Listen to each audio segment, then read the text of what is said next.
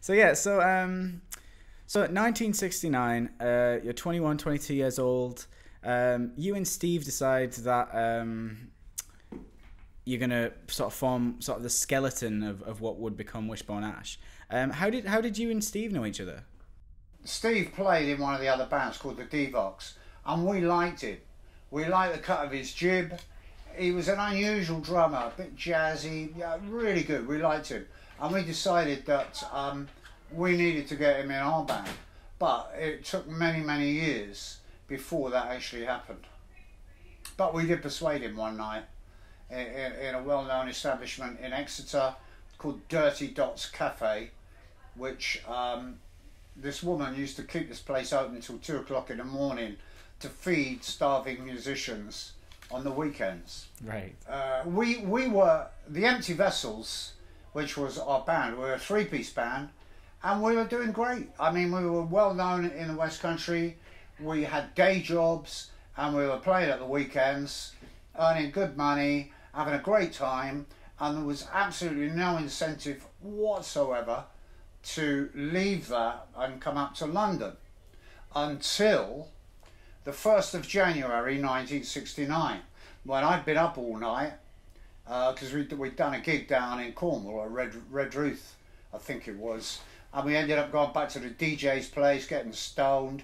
I think Roger Taylor was there that night, and I went into work absolutely exhausted. I worked all day, and it was when I'd finished doing all the deliveries that I was on my way back to Timber Yard. I'd been delivering building materials, and I must have passed out on the seat driving the firm's vehicle, and I hit a parked car.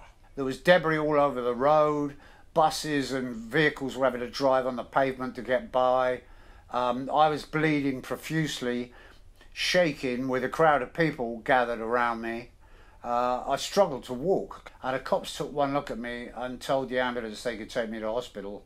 I said to the guys who'd finished stitching me up, I said, well, can I go now? And he said, yeah. He said, you'll have to speak to the police, they'll be in the front, outside. So I walked out, looked for these cops, nowhere. So I rushed off to the phone box and phoned up Steve. The first thing he said was, don't tell the cops that you were up all night.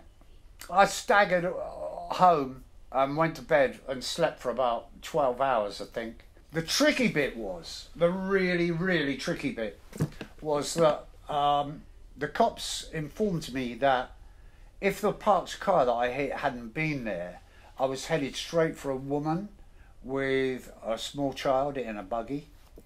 That did my head in. I realised that the fact that I may have killed someone and had that on the conscience for the rest of my life, you know, it was obvious to me that I had to make a choice between working in the daytime or working at night in a band. And I decided on the spot that I had to give it a try for at least a year, to come up to London, which was the only place to be in this country, to try and see if we could get off the ground, you know.